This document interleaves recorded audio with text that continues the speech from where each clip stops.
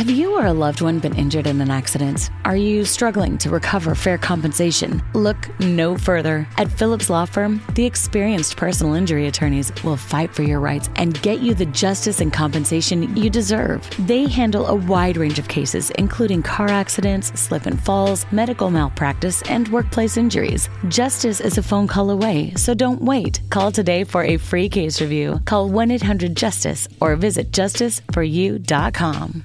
Look around. You can find cars like these on AutoTrader. New cars, used cars, electric cars, maybe even flying cars.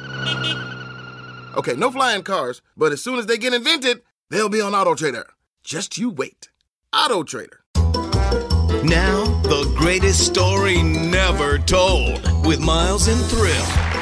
Oh, welcome to the Greatest Story Never Told podcast. 3 minutes to 50 episodes. We are recording this, correct? Okay, just checking. All right, yes. We had a bunch of stuff lined up for you today, special guests and everything else. And, well, all that fell through. But we made it to 50 episodes of The Greatest Story Never Told. So a true celebration. We do expect to be getting pizza later on this afternoon. Not that 7-Eleven stuff we bought earlier. Or maybe a 12-pack of beer would be delicious. But either way, here we are. We'll start with a couple of emails. This one is Greatest Story Never Told. Thrill's great idea.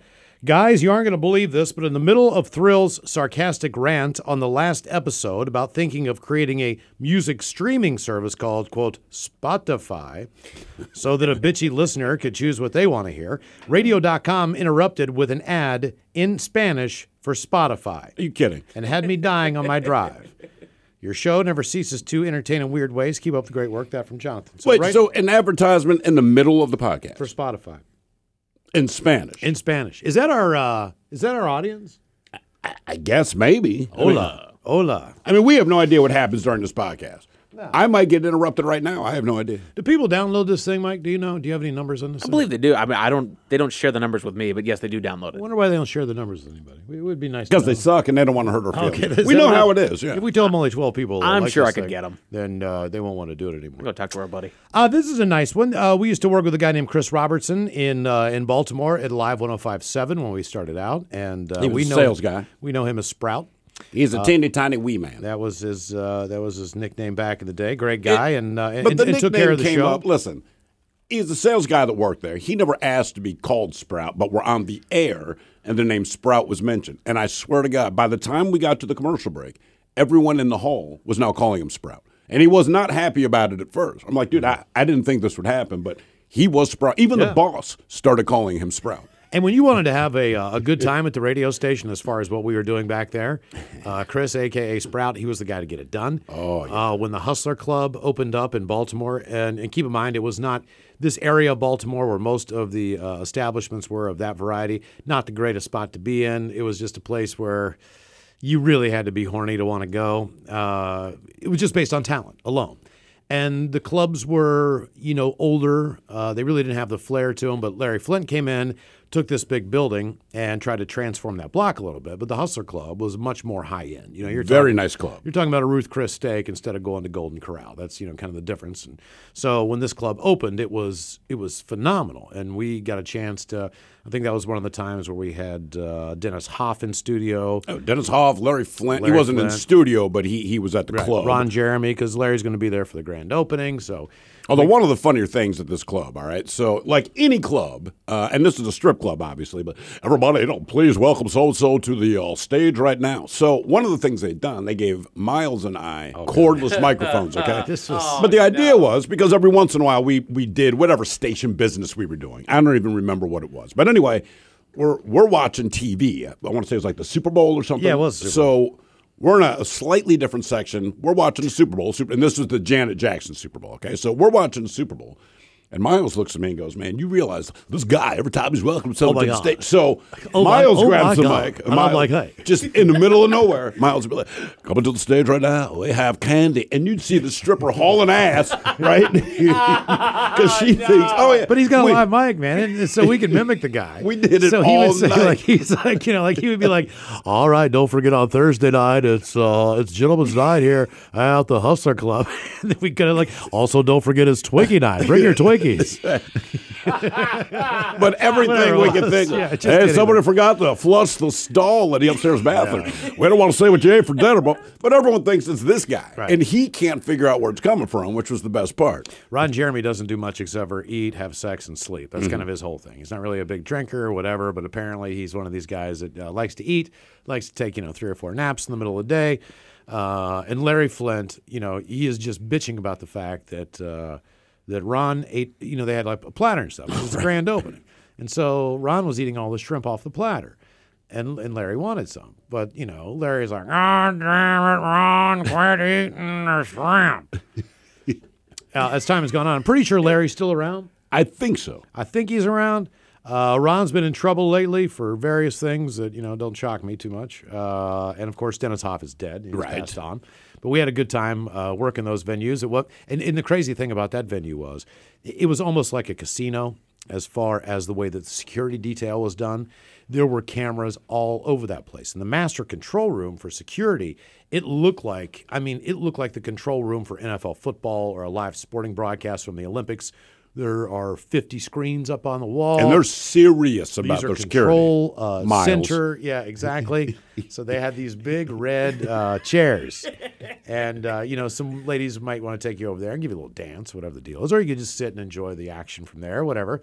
So I'm dating this young woman who ended up being my wife. And we were, young and fresh in a relationship. So, of course, she's going to give me a lap dance in this chair. So she starts giving me a lap dance. I'm not even 30 seconds into this lap dance before tap on the shoulder, you guys got to leave. And I'm like, oh, God, I'm here for an event. Right. I can't leave. So we had to find, Dennis and Larry to go no, just leave them. Right, they're going to kick him out. But he's like, well, you can't, man. I'm kind of working here. I didn't know you couldn't get a lap dance. Well, you can, but you need to kind of. From an employee. Employee would be nice. Give them some money. Welcome to What If, the show where I, Jake from State Farm, answer your insurance what ifs. Today's caller is Gio. What's up? Hey, Jake, what if I'm shopping for a new policy, but there are so many options that I freeze up and just can't choose? It's okay. An agent can help you choose the right coverage. At State Farm, we're there for your what ifs. Oh, now what if I need help deciding on dinner? Tacos. Good idea. Like a good neighbor, State Farm is there. Call or go to statefarm.com for a quote today. So anyway, this is an email we get from Sprout, and it's about the greatest story never told. He says, guys, I was recently made aware of your podcast when someone commented on my YouTube page about the greatest story never told. He has a YouTube page? As they were searching for one of the infamous bikini contest videos. Oh, Rush Hour. Yeah, Yes. It was fun to hear Drup and all the old stories about the days at Live 105.7. So many crazy stories from those days. Was interested to hear the story when they tried to make you sign a new contract, which is very similar to what they did to the salespeople. Of course, I didn't think this was legal either, and long story short, out of all the salespeople, I was the only one to refuse to sign and went on to start my own ad agency. I still remember being unable to control the huge smile on my face as I delivered my 2 weeks' notice. There were a few stories that weren't quite as I remember. You mentioned at the Rush Hour Bikini Contest, there were salespeople freaking out trying to stop the nudity from happening. I believe that was more programming management, wasn't it? No, it was one particular sales guy. It was not Sprout. One thing that Sprout and I agreed with in this particular moment, I won't go through the whole story, but it was a bikini contest. They asked me to host it. And it was this place called Rush Hour. Sprouts account, no big deal, pretty cool with the owner. And there were, I can't remember this dude's name, good-looking black dude that worked there. I remember he had the gogoatee. Taller guy. He was pretty tight with Ted. I can't remember his name. No, not me. Not me, Mike. Different black guy. But I remember he was at this event, and so we did the bikini contest. I remember this one chick who liked me, and she had, as you would say, the pumpkin butt, as it were. She decided to join the bikini contest, but she didn't have a bikini, so she's just in her bra and underwear. But she, dude, it was spectacular. Anyway, the bikini contest, maybe 20 chicks were in this. And I'm not sure how it happened, but at the end of the contest, you bring them all back out on stage, to say thanks, give them a round of applause, whatever. Well, the music's playing. These chicks start making out. They start getting naked. I mean, it descended into the dream that you'd want it to be. Now, like I said, me and Sprout are fine with this because the chicks are hot and they're getting naked and they're making out. Say no more. But the one sales guy, remember, he looks at me and goes, you have to stop this, and you'll have to edit this. Oh, I'm not stopping a fucking thing.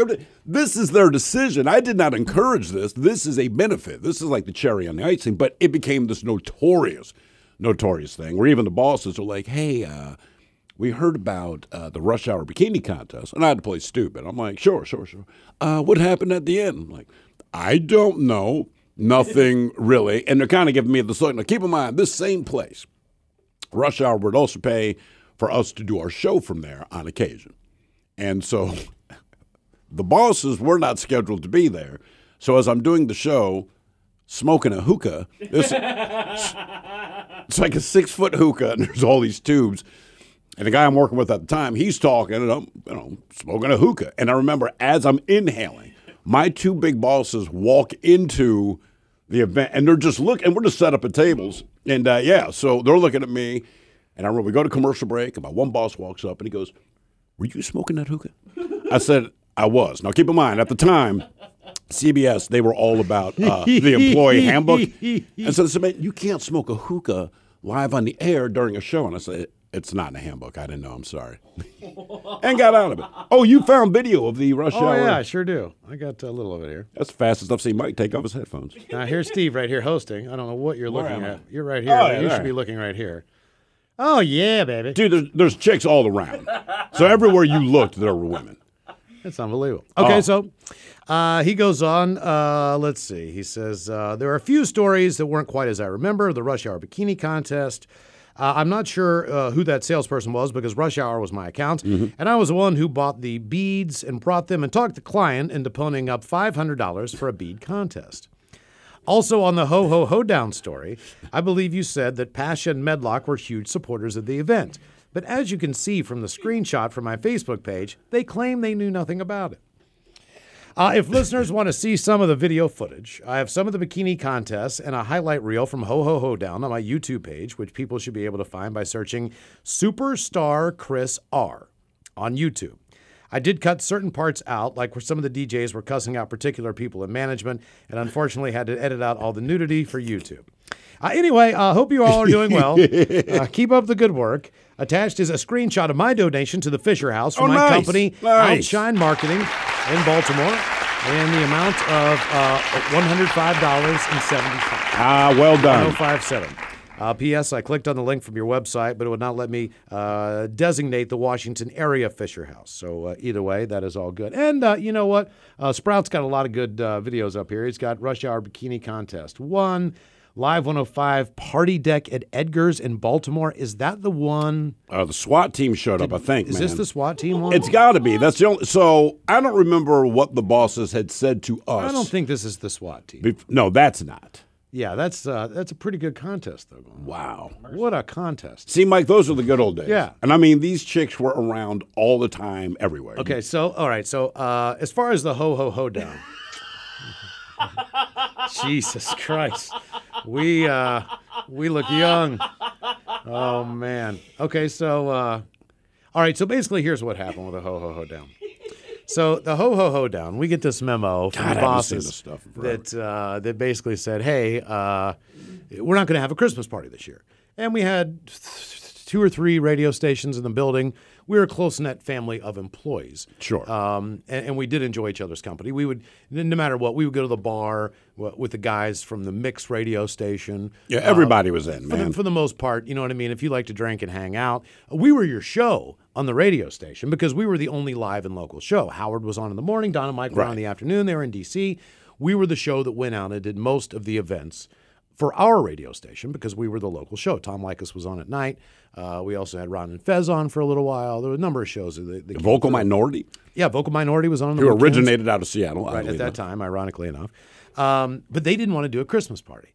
So we said, the hell with it. We're going to go. For the company. Keep in mind, I mean, this is all the stations. And the way they operated, one of the things that everyone looked forward to, because, like I said, sales and programming, everyone got along for the most part. But we always looked forward to the Christmas party because it's the one time we'd all get together. And they decide, like, hey, we're not doing a Christmas party this year. Mike, look how young we look here. No, don't, man. It doesn't look like the same people. Oh, my God. All right, shut up. So look how young we look. There's so much color in that beard. I know, look. Oh, my heavens. We don't even look like the same people. We have completely trashed ourselves on drugs and alcohol. Yeah, we have. There's John Boucher, who was a promotions director. So this was so basically what happened was we decided that we were just going to go on the air and throw our own Christmas party. We did not have a location.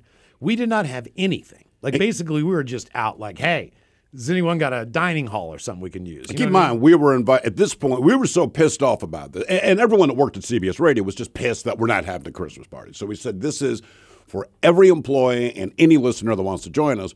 We just need a place, right? We had no plan. We just went on there and said it, and sure enough, what is it, G&G Catering or something like this? Guy calls up and says, "Hey man, do it here." So we picked a date. He provided all the food. There was no charge to get in. There was no charge to us for throwing the party. And this thing went off the frickin' hook. Yeah, it was insane. It was great. We had awards. The hottest MILF award, apparently. That's what I'm looking at right now. It's an actual trophy. And I think I'm giving her the trophy. Yeah, there's more trophies. We had a good time. So we got a trophy company who joined, and the thing was that all this is on the house, by the way. Oh yeah, the trophies Renee, they were given to us. The lovely Renee in the house. Boy, she's hot. Yeah, we had a good time. But either way, so we had this party, and it was packed. There was a line around the block to get into this thing, and it was free. Keep in mind, that was our other thing. Yeah, all the booze was provided for. Keep in mind, the booze, the food, the hall, this is the trophies. Completely illegal, right? I mean, for the most part, you can't do this. You got to get fire code involved. You got to, you got to sell the crap with vendors and all the stuff they do now. We just said, the hell with it. We're going to have a party. So, okay. All right. So they started a little discussion here on Facebook. One of the people says, and this is his name rhymes with Phil Masha. Phil says, "No, I was not in attendance at this event." Okay. In fact, I don't even remember it. Are you sure this was 2003? It was 2005. After I was gone. Josh Medlock, you probably remember. Chris Robinson says, I was long gone in December of 2005, but here is the ho down for the hottest MILF award. Josh Medlock replies, "Oh, did I not put the rest of it on there?" Basically, they both denying had any knowledge about the entire event. They knew about. We did it on the air. Yeah, and then once we got the date, but this is perfect for those two. Except talk about it on the air. Oh, Jesus! Wow, man, times have changed. They really have. Go back so Mike can see the butt. I mean, but it was just a fantastic. Yeah, I mean, this is what's going on at our parties. Goodness gracious. Yeah, it was a much better time then. Yeah, I mean, but that was how we rolled. There's John Boucher. He was the roller disco champion of 1976 or 79 in Baltimore City. But yeah, we actually did pull that party off. I mean, we could never do anything like that now, but it was a cool time. We could. We'd just get fired. Yeah, and it's weird looking at this video because we are old now. So where do people go to see that? I have not seen any of this stuff. Sprouts, it's his YouTube.com channel. And again, it is Superstar Chris R. R, just the letter. And by the way, most of the stuff that he's got on here, you'll see Live 105 Deck Party, Rush Hour Bikini Contest. Oh, he went to the AVN convention. That's probably pretty good. Shocking. But keep in mind, yeah. Ho Down reel is what we're looking at now. But yeah, there's a number of cool things on his page here. I don't know if it's he's just got a lot of different stuff. But radio used to be a much different animal. A much, much, much different SR-71 live at Rush Hour. Boy, how the mighty have fallen there. Mm-hmm. Yeah, good God. Buck Cherry live at Hustler Club. Good times. Yeah, do yourself a favor, find that. Yeah. You'll get some insight into how things at least used to be with us. Yeah, anyway. That's and don't comment on how young we used to look. Yeah, please don't do that. All right, there you go. There's the greatest story never told. Episode number 50. Enjoy. You've been listening to The Greatest Story Never Told with Miles and Thrill on radio.com. Oh, man! A Double Flush production.